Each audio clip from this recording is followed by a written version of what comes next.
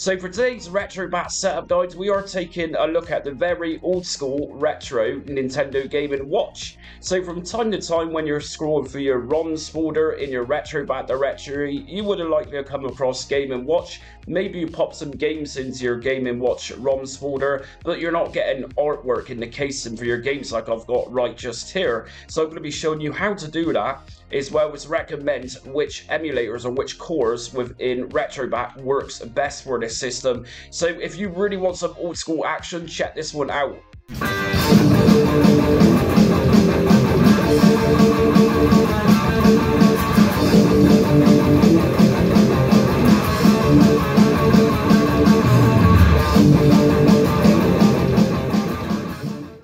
Okay, before I start today's Retrobat and Game & Watch setup guide, if you like what you see today, hit notifications, subscribe and like so you don't miss upcoming retro emulation content. And also just to say, I've got a massive playlist at this point for different Retrobat setup guides, just like this one today that you're watching. So we're looking at Game & Watch today and how to set this up in Retrobat. So undoubtedly, a lot of you would have probably just placed some games into the ROMs Game & Watch folder and noticed there's no artwork or anything like that to go with it. So we're going to look at that today. And for those of you who want to know a little bit of history about Game & Watch itself, let's just say this was the precursor of the Nintendo Game Boy. So at this point, Nintendo obviously realized there was a big market for that portable gaming. So what we're going to do then, first of all, is go up to the Retrobat shortcut as always, right click on it, open file location. We're going to go to Batch GUI, and once we're in Batch GUI, just go to System List, and under Emulation System File, if you've got a list just here, just make sure this one's set to ES_systems. Under System just here, we're going to just scroll down until we get to GW.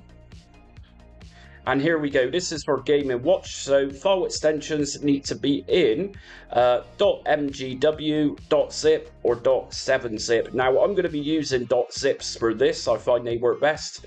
And under cores, the Retroarch, we got GW, which is the default, and we also got main to use. So let me just remind you, if you don't have this drop down menu, then follow my fully comprehensive setup guide for Retrobat. It's very likely you're missing DirectX installation as well as Visual C++, but do check out that setup guide. So if we just close out of here, first step to take is just go down to the ROMs folder. And in ROMs, we're going to scroll down until we come across Game & Watch.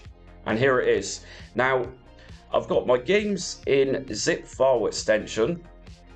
And I'm going to just copy and paste all of those Game & Watch games, 59 of them, inside of that Retrobat ROMs Game & Watch folder.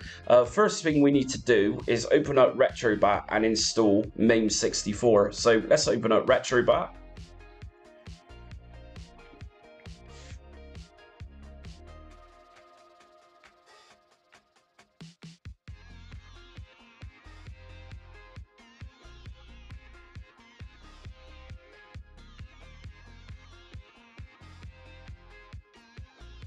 Okay, so instantly we're going to see Game & Watch. If we just go inside of Game & Watch, so games have now appeared because they're in that .zip file extension. First thing I'm going to do is recommend pressing select on your controller or backspace on your keyboard to open up view options. Then we're going to go to advanced system options, and under emulator, I'm going to just scroll down to MAME64, select it and come back out and just open up any game from here. This is going to prompt us to install MAME, so I'm going to just press yes on this to install MAME64.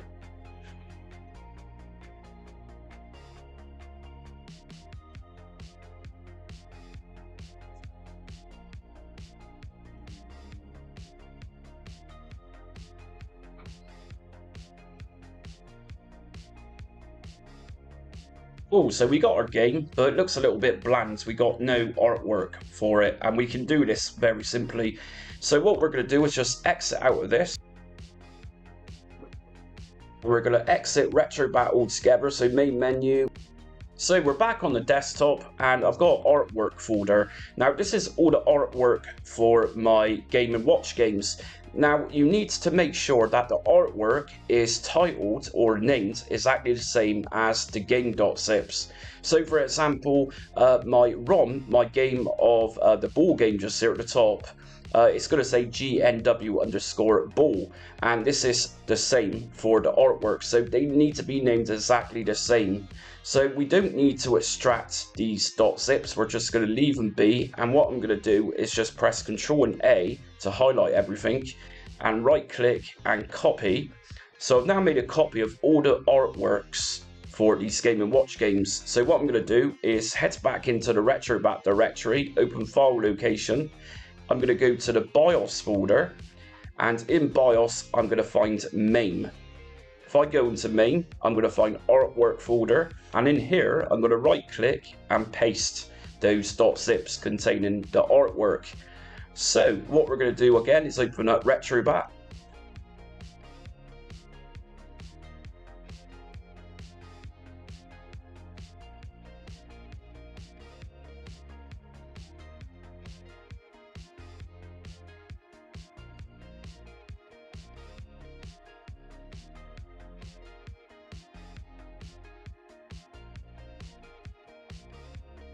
Okay, so let's open up Game & Watch again, and first of all let's just scrape some artwork.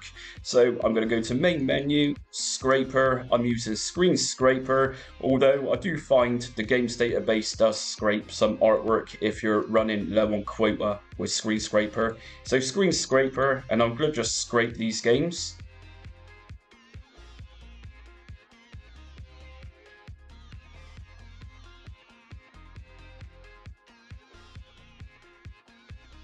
Okay, so scrape and finish, update game list to apply changes. So main menu by pressing start, game settings, update game list, and yes. And if we go back into Game & Watch, we've now got artwork, as you can see, awesome stuff, along with some preview videos. So what I'm going to do then is open up a game, and from view options, advanced system options, I find most games for Game & Watch is either going to work with Libretto, Retroarch MAME, or the MAME 64. I find that most games work fine with Libretto MAME. Libretto GW, I haven't actually had any luck with this one, so I'm going to leave this on Libretto MAME, and we've also got MAME 64 that we downloaded is a backup too. So Libretto MAME, and from here I'm going to just open up the game.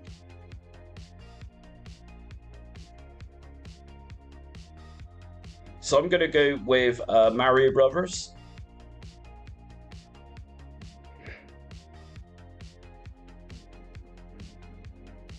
And here we go. So we have now got artwork complete with the game.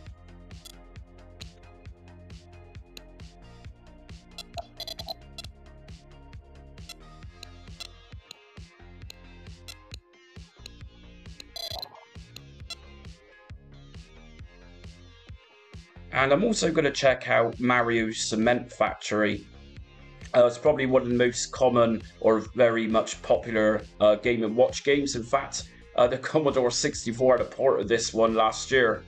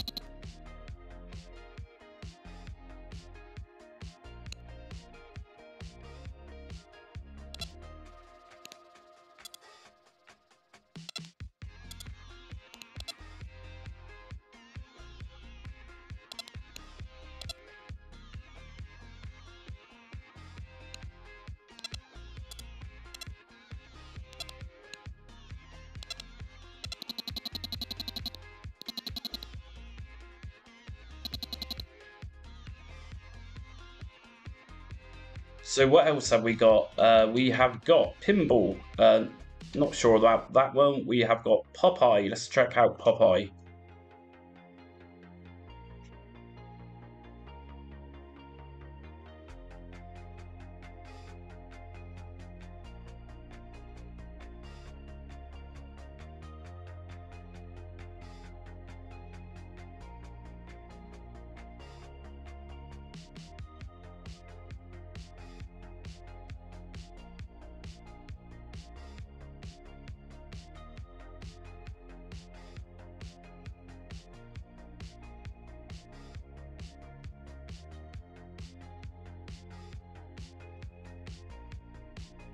Okay, so admittedly, I'm not sure how to play a lot of these games, but at least I've got you set up with artwork. And let's check out Super Mario Brothers. I used to play this one as a kid with someone from junior school. I've not played it since.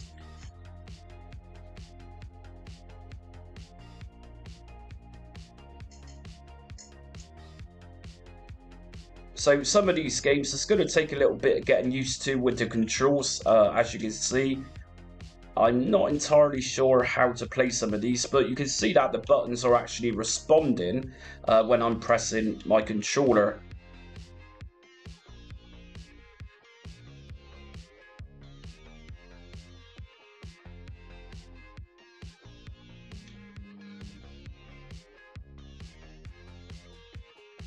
So I think it'll take a little bit of getting used to with some of these games.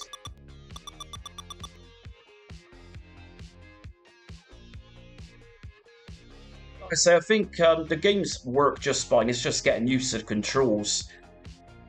And we've also got Zelda here.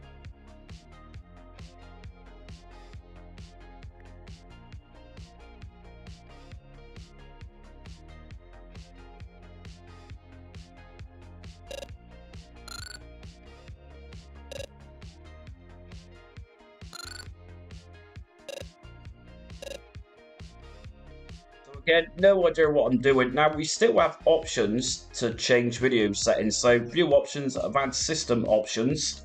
Under shader set, you're going to find curvature, enhanced, scan lines, that type of thing. We also got decorations to take a look at. But in all seriousness, if you want a real experience with Game & Watch, I would personally leave everything to how it is. But the options are there, game aspect ratio. The thing is, if you're going to be changing game aspect ratios and decorations, then the artwork is potentially going to disappear. So I'd just go very careful with doing that. Now, under drivers, if you find some games aren't working, your display isn't working, it's always useful going to video. By default, this is going to open up your games in OpenGL. Most of the time, it's a cross between OpenGL and Vulkan. So if your games don't work, just try one of these back-end video drivers. So that's it for today's Retrobat and Game & Watch setup guide. Like I said, I haven't had a great deal of experience in playing with Game & Watch games, although back in the day, in the early 90s, my mum and dad would take me to Rumbelows, and me and my brother would pick up cheap LCD games, although they weren't actually cheap, they were just really bad games. We're talking about times like the Teenage Mutant Ninja Turtles or Hero Turtles LCD game, you know, that big green plastic case game. We had many different games as well from different manufacturers, but never any Game & Watch games. So anyway, that's it for today's video. If you like what you see today, hit notifications, subscribe, and like so you don't miss upcoming retro emulation content. Also helps my channel out a great deal. And also check me out on social media. I'm on Instagram, Facebook, Twitter, and TikTok. But until next time, stay retro.